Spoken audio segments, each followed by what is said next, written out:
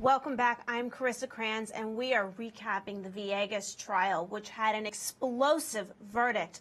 With me, senior legal editor Ronn Blitzer. Before we talk about the testimony we were just listening to, let's talk about that verdict. Have you ever seen a verdict like that here on the network? I can't say that I have. We've seen a lot of really emotional cases on the network, but to see the cheers in the audience and to see the defendant collapse out of he was literally brought to his knees. He was exactly out of relief and just the emotion that rushed out of him after this ordeal that he's been going through since 1993. First he had a trial that ended in a mistrial when the jury couldn't reach a decision. Right. Then he's convicted, only to spend years in jail and then 18 years. And then have that overturned and tossed out. Then he gets to go before the jury again, and finally an acquittal. It's really something to see. And then the background is he has a family now. He had a family that was rooting for him. Yeah. And it's when you watch that verdict, you literally feel like you're at a sporting event, that the Yankees won. Yeah. This is someone. He was a 16-year-old kid when this whole thing began. He was a teenager who got caught up in this. He was arrested, pegged with double murder. Now he's acquitted. He is a grown man with a family of his own. To see where he started and then where he ended up with all of this, you can just see through his reaction just what this means to him. Right. And so in this retrial, just so the viewers are aware, a confession tape was not admissible, and neither were jailhouse calls. So do you think that that affected the reasonable doubt burden in this case, or do you think that really there just was a lack of evidence? Yeah, when you don't have what had been a key piece of evidence, then that hurts the prosecution significantly, because it had been determined when the previous conviction had been overturned that the confession that he gave to the police was coerced. And that was, that whole idea was supported actually by the witness that we were just hearing from, Jesse Hernandez.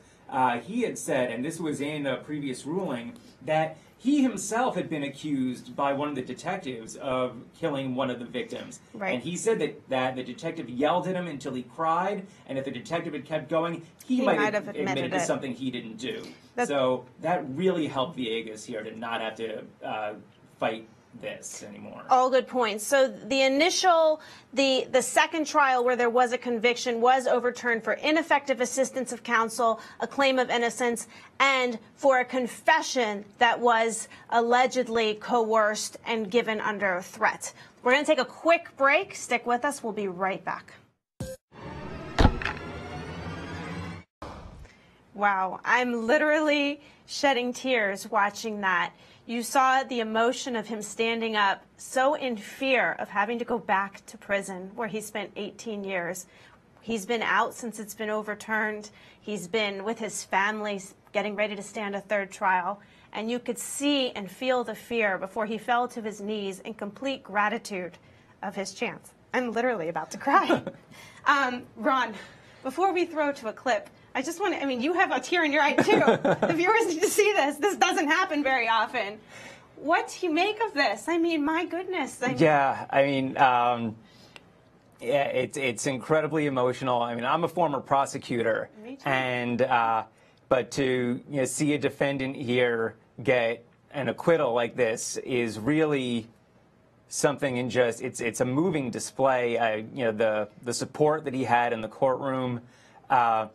Again, we were talking about just how much time has gone on. It was 1993 that this all started. He was 16 years old. He's 41 now. He's married. He's a father. And his wife just had another kid. Yeah.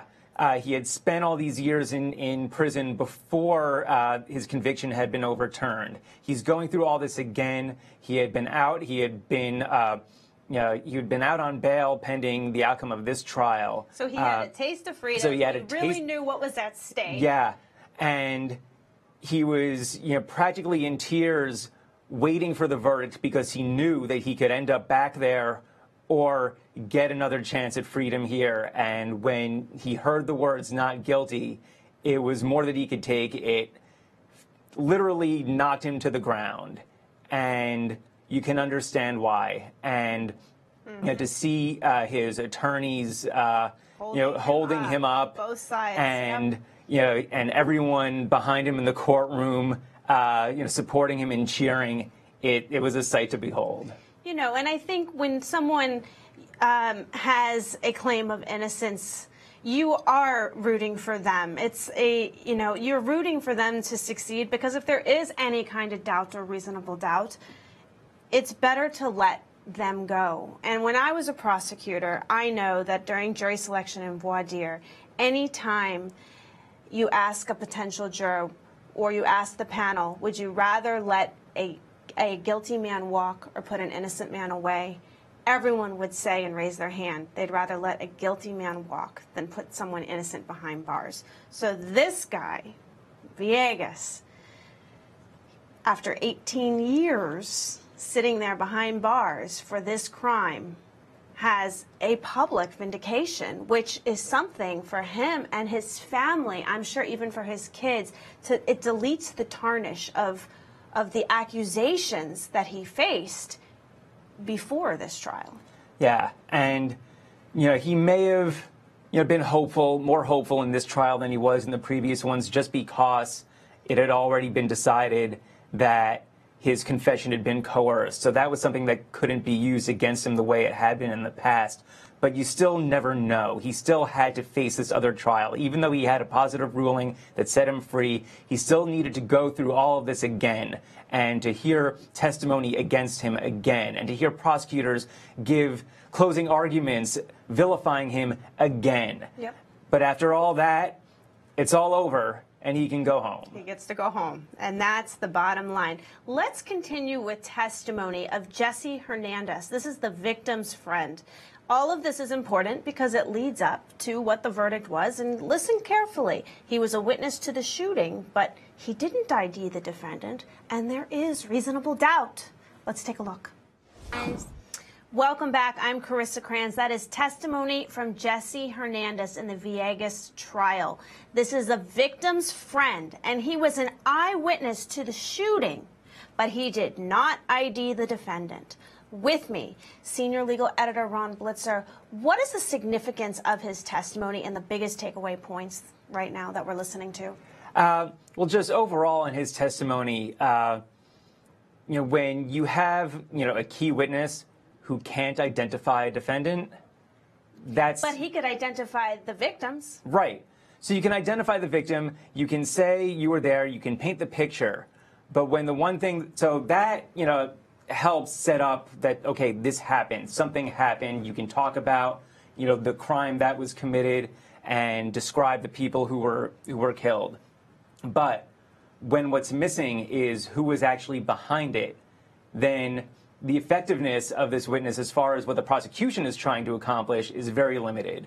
And it's helpful for the defense when someone who was there, one of the few people who actually witnessed what was going on, can't actually say, this is the guy who did it.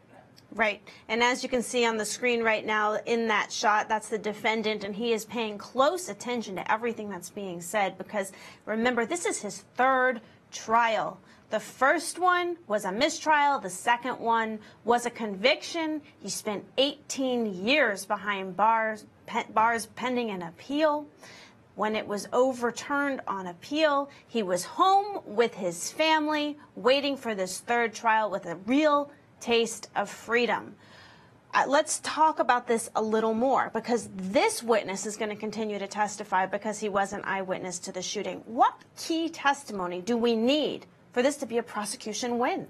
So when you have the prosecution having an eyewitness there, you need to, even if you can't identify the defendant himself, you need to at least, because that's obviously what you're really going for. You want that dramatic moment in the courtroom where you're saying, is the person you saw here today, can you point to him? And you have that moment. You didn't have that here. So the best the prosecution can hope for is enough detail that still supports what the police's account was. So if everything else lined up with what law enforcement was saying, that still helps the prosecution. If there are inconsistencies, that's not good. But if they can back it up, that helps. Right. Or if there's another prosecution witness that can pick up where this witness left off, they could piece the shooting together and maybe they could pin it on the defendant. We'll see. We're going to continue to monitor this. We have to take a quick break. But after the break, we have another witness's testimony. Welcome back to Law and Crime. I'm Carissa Kranz, and you are listening to some testimony from Juan Medina. He was an eyewitness to the 1993 shooting, which the defendant, Villegas, is standing trial for now for a third time. With me, senior legal editor Ronn Blitzer. We just heard a few clips of his testimony. Next is going to be cross-examination. What is the significance of this witness? What are the takeaway points that we should know as viewers are trying to digest what he's saying, which is kind of in a monotone tone of voice? I even have a hard time picking out what's important and what's not, because every answer is sort of on the same level when he talks. I don't hear much inflection. Yeah. So, like the other witness we were listening to, Jesse Hernandez, Medina was one of two eyewitnesses here. So they were there when the shooting happened. So they are best useful to kind of paint the picture of what happened here. And if their accounts can line up with what police say, then that helps the prosecution. If it doesn't, then it doesn't. But what helps the defense and really, really makes the prosecution's job extremely difficult in this case is that no one was able to positively ID the defendant. None of the witnesses here were able to definitively point to Villegas as the guy who did this. Right. We had talked about how Hernandez, the other eyewitness, had himself been accused at one point of killing one of the victims here. Right. Which is key, and also the feeling of needing to even maybe admit to something they didn't do because the police was so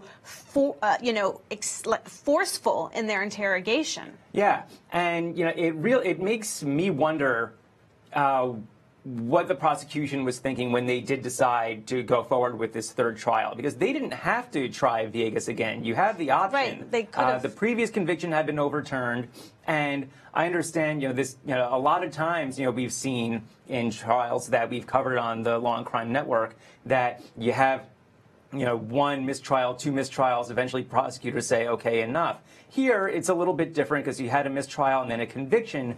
But when your key evidence, when your confession, when you have jail recordings where he allegedly admitted to doing it, when none of that is allowed at trial and your eyewitnesses can't identify him, you don't really have that much hard evidence to go on. And that's a good point. I wonder why the prosecution wouldn't have, or maybe they did and maybe he didn't want to take it, offered a time-served plea in order to secure a conviction. Yeah.